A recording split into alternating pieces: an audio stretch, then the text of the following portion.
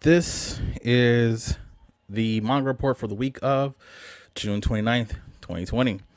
These are our 5 titles we're bringing. This is a title I recently came across. I just watched the entire thing. So this is actually an anime. This is a Chinese cartoon by the name of My Holy Weapon.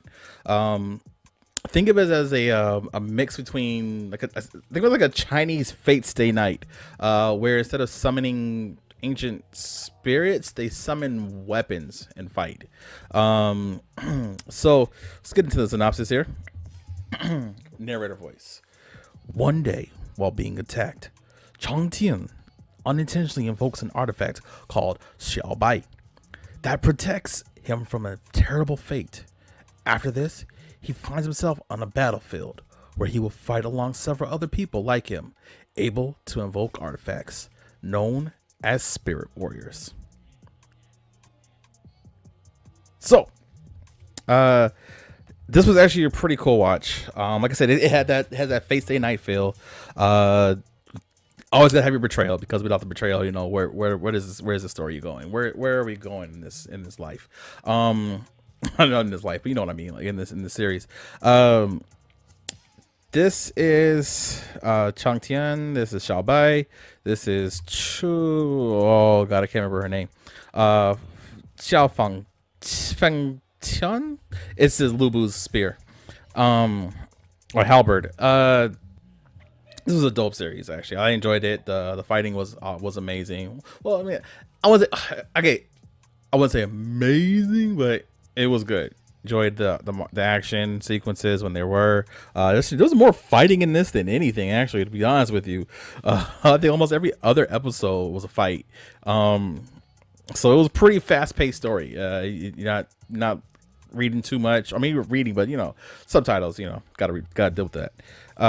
So you can actually watch this on YouTube on the Guodong subs, I believe is what it is. Yeah, is that the official Tencent YouTube channel? I'm not 100% sure there yet.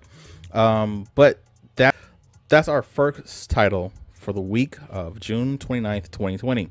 Our second title for the week of June 29th, 2020 is Kimono Michi. Kimono Michi is let's say it's published by Karakawa. It's a story. It's an isekai story. Main character is hold on. Let's get into it. Narrator voice. Genzo Shibata is a famous pro wrestler known in the world of wrestling as Animal Mask. The night of the match for the title of world champion, he's suddenly teleported into a fantasy world by a princess who asks him to act as a beast killer and free the kingdom from the evil beast infesting its forest. However, Genzo is also a true animals lover, and he immediately refuses the order, knocking out the princess with a German suplex and leaving the castle. Alone in a new world, Genzo sides very soon with the wolf girl Shigure, joining alongside her to the local guild and starting a new career as a beast hunter. However, instead of killing them, his goal is to befriend and capture as many monsters as possible in order to realize his greatest dream: become the owner of a pet shop. God, this show was hilarious, man. Like, it's chock full of laughs. Just the concept, my guy, that it's a professional wrestler who wants to start a pet shop, gets summoned to another world where there are beastkin, and him and his little dog just end up in this world, and he's just oh my god, it's crazy that the comedy in this is it's just every episode, man, just bam popping them out. It's comedy chock full of laughs. So if you want to get a good laugh, this is a good show to watch. I guess you could also read it too, but the anime was hilarious, man. Like, and this is on Hulu right now, so if you have a Hulu account, you can actually go ahead and watch this on there. But that is our second title for the week of June 29th, 2020. Our third title for the week of June 29th, 2020 is Kengan Ashura. Kengan Ashura is currently on Netflix. So if you have Netflix, you can watch this. The manga appears to be 27 volumes, 236 chapters. But let's go ahead and get into the narrator. That's the plot. Narrator voice.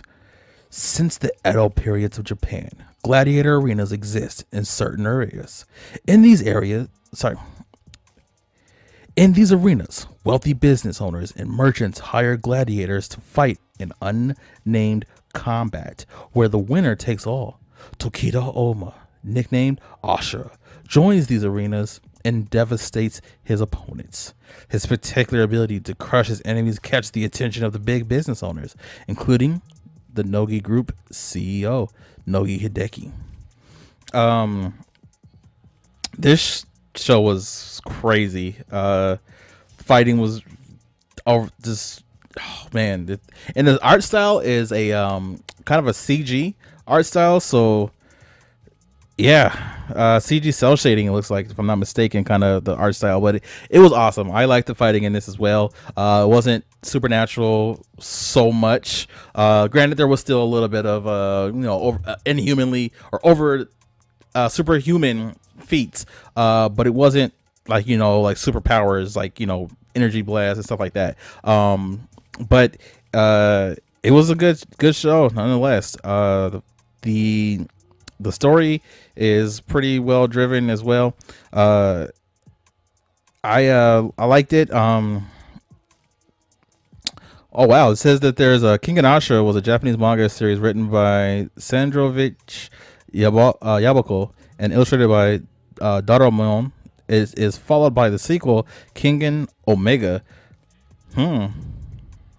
Okay, so that means there's more to come. Obviously, it says 27 volumes. But the genre here says it's martial arts, action, shonen, comedy, and drama. And there was some funny moments too, because there's the businessman that has to work with Tokita Oma, and their dynamic is crazy. So that's our third title for the week of June 29th, 2020. Moving on to our fourth title.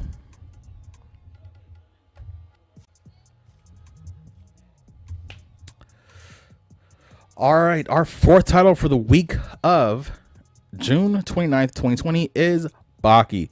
This is also found on Netflix, and there are currently 3 seasons available to watch. So if you have Netflix, I would recommend go ahead and giving this a shot. So let's kind of get into that synopsis. Narrator voice. While martial arts champion Baki Hama trains hard to surpass his legendary father, 5 violent death row inmates descend upon Tokyo to take him on. That's season 1 synopsis. Yeah, the action in this series is pretty crazy too. So, man, I don't really want to take too much away from it, but the story is really, as I said, it's about Bakiyama wanting to beat his father. That's really his whole drive and goal in life, is he just wants to beat his father. He could care less if his father was the strongest man in the world. He just wants to beat his father. And it's the growth of everything he has to go through to become an improved fighter, to finally take on his father. The role of self-discovery for a lot of people, not just Baki Hanma. There's a lot of other characters that stories are unfolding and being told at the same time. It's a great action flick. So actually, series, I would say. If you enjoy martial arts titles and you're okay with a little bit of blood and gore, I would recommend watching Baki. Our fifth title for the week of June 29th, 2020 is, all right, so this could be found on a web novel app. This is Apocalypse Respawn by Apocalypse God, or I Can Respawn in the Apocalypse. So I just wanted to show you this artwork. It's actually a little different on the app, but this is the last title for June 29th, 2020. It is Apocalypse Respawn. So let's get to the application. So here it also is the artwork for the web novel as well. It's a little different. So Here we go. Narrator voice. What do you call a world that went to hell? An apocalypse? What do you call reviving in a game? Respawning?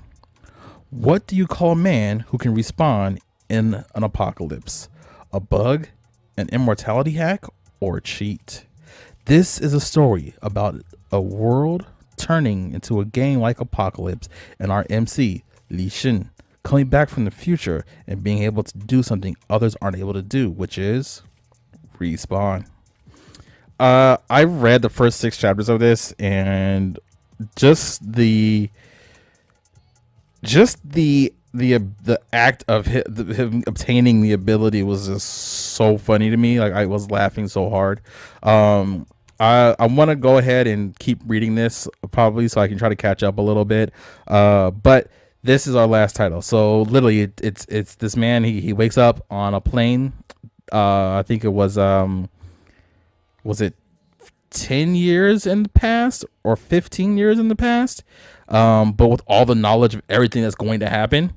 And then he just basically gets prepped for when the world system happens. And then when it does happen, he starts obtaining experience points, just grinding as hard as possible. And then he unlocks his respawning ability. Yeah, I don't want to say too much, because if you do read this, I think you will enjoy that.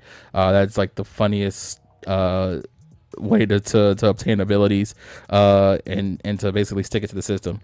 But there you have it. Those are your 5 titles for the week of June 29th, 2020. Come back and check me out when we do the review on Friday, which will be that'll be July 3rd, which is actually gonna be good because a lot of people will be off. So maybe I'll catch you on Twitch at Clean Toshi Joku.